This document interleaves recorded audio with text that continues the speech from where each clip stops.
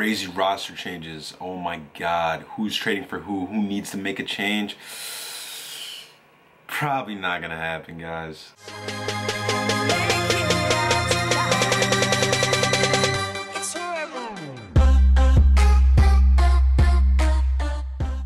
Now there's a new game on the horizon, Infinite Warfare, brand new game coming out. Everybody's excited for it, everybody wants to be the best team, everybody's gonna be grinding, everybody's gonna be streaming, everybody's gonna be uploading videos. It's gonna be a good time all around for Call of Duty. It's gonna be an awesome time.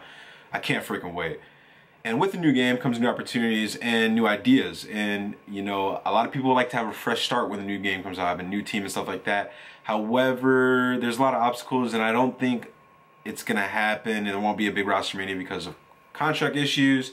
You know, the risk of making a team change so early in a game, and you know, just the overall aspect of having team chemistry. I don't think there's going to be a lot of roster changes, at least. That's just my hunch, because there's only one event left, which is Orlando, and obviously people are going to be going with their teams that they have now because they're not going to make a roster change, you know, for the last event, being that Champs is over and stuff.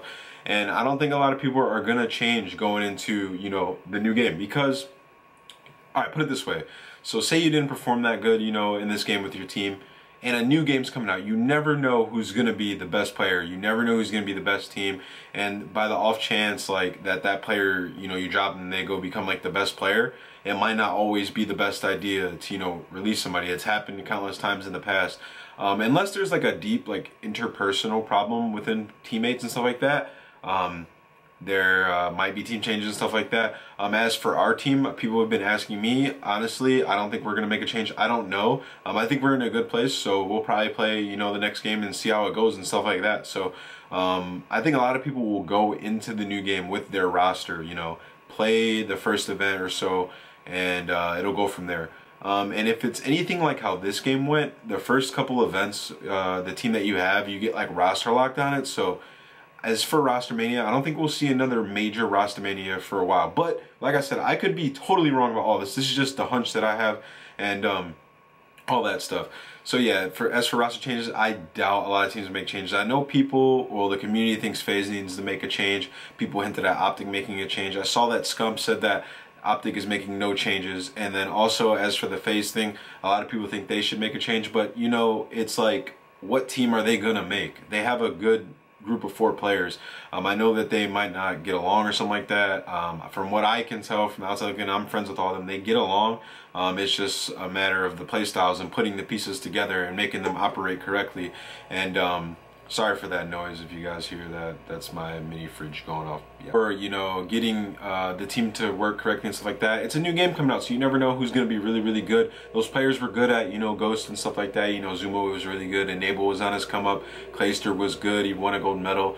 You know, Dylan was really good. He was on his come up. So you never know how that's going to be.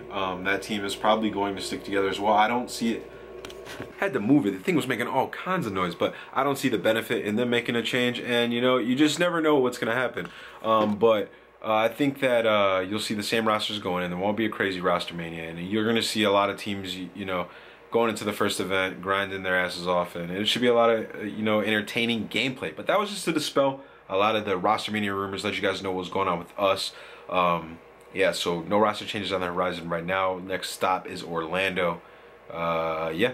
So, but anyways, yeah, this video ended up being a lot shorter, easier, and simpler to make than I thought it was going to be. Pretty much just told you guys the same thing like 10 times in a different way. There won't be any crazy roster changes as of now. I could be wrong in the future. But yeah, if you guys enjoyed the video, make sure you leave a like, comment, and subscribe. It's your boy Ant, and I'm out. Peace.